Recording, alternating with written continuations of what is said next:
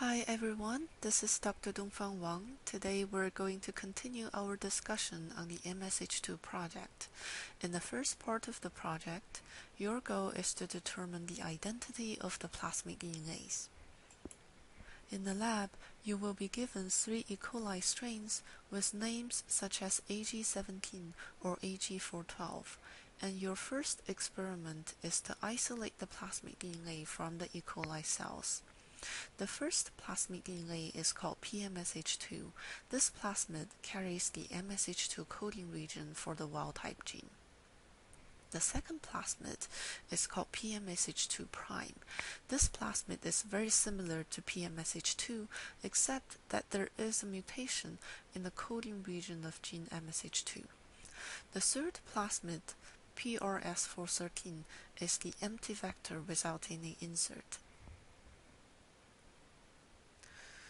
To distinguish the plasmid DNA with insert from the plasmid DNA without insert, you can digest the plasmid DNA with APA1 and XPA1. The recognition sites for these two enzymes are indicated by two scissors, and the restriction sites are also present on the empty vector, but the two sites are very close to each other. After the digestion, both PMSH2 and PMSH2' will be cut into two large fragments, and the empty vector will be cut into two fragments as well, but one of the fragments is very small. You can perform an electrophoresis to determine the size of the resulting fragments. As you can see here, PMSH2 and PMSH2' have very similar digestion patterns, while the empty vector will produce a different pattern, and this small band here represents this fragment. After this experiment, we still cannot distinguish the PMSH2 from the PMSH2' plasmid. In order to achieve this goal, we need to use a restriction enzyme that's specific to the wild type or the mutant allele. In this experiment, we will first amplify a region of the MSH2 gene using PCR. The two purple arrows indicates the binding sites for the PCR primers. After the PCR, a fragment will be produced for the PMSH2 and the PMSH2' plasmid.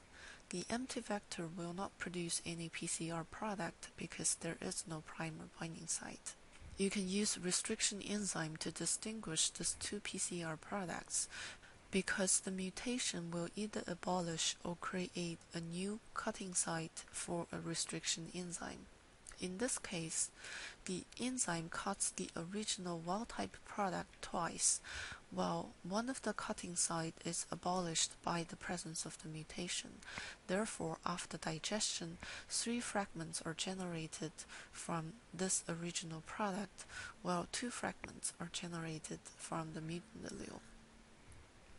This is how you distinguish the 3 plasmid DNAs from each other in the first part of the project.